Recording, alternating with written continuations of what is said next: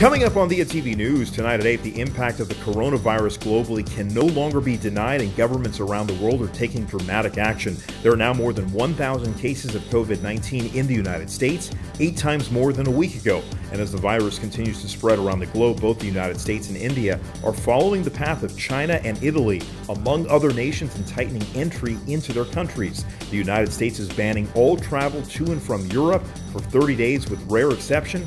India is effectively suspending all visas and forcing foreign entrants to be quarantined for 2 weeks, a tactic that is already being employed by China to stop the spread of the disease. In a primetime announcement, President Trump announced emergency federal relief for individuals and businesses affected by the virus. While his announcement was meant to quell economic uncertainty, the stock market dropped severely again today, and futures have dropped as well. And the NBA has suspended their season indefinitely.